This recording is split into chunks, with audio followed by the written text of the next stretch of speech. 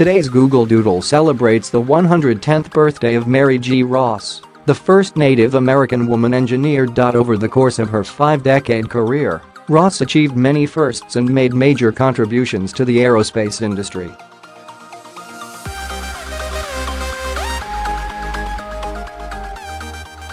Here's what to know about the trailblazer, born on Aug. 9, 1908, who opened the doors for future female engineers in the field.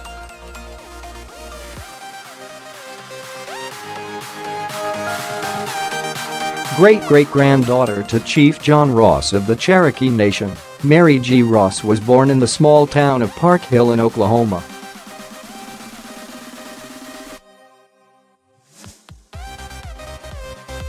Raised with the Cherokee value of learning, Ross pursued a path considered nontraditional for women.After receiving a degree in math from Northeastern State College. Ross taught math and science until she returned to school to earn her master's in math from Colorado State College of Education.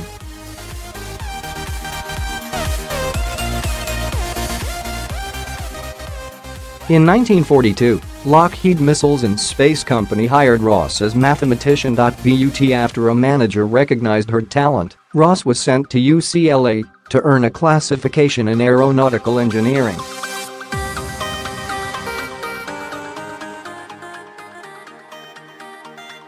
Lockheed then rehired her as their first female engineer. Ross would go on to work on major projects such as the Agena rocket, which was a crucial step in the Apollo program to land on the moon.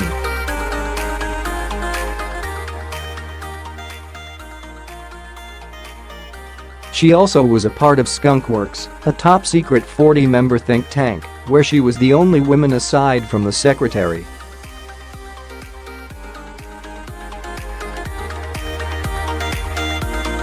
Ross's work there involved developing initial design concepts for interplanetary space travel, including flyby missions to Venus and Mars.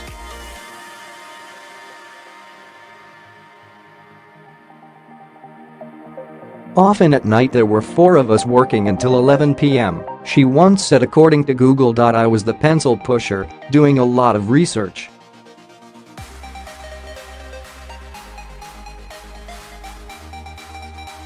My state-of-the-art tools were a slide rule and a Frieden computer.We were taking the theoretical and making it real. Ross also devoted herself to encouraging women and Native Americans into careers in the field of STEM.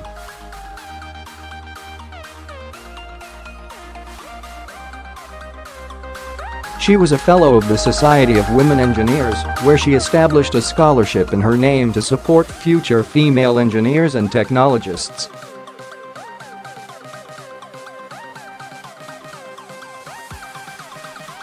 To support fellow Native Americans, Ross also worked closely with the American Indian Science and Engineering Society and the Council of Energy Resource Tribes to develop their educational programs.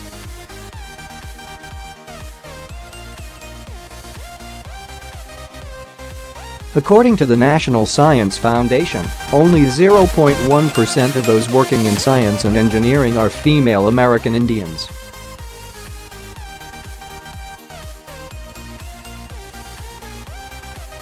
And according to the U.S. Bureau of Labor Statistics, only 8.1% of employed aerospace engineers are women. Mary G.Ross died on April 29, 2008 at the age of 99.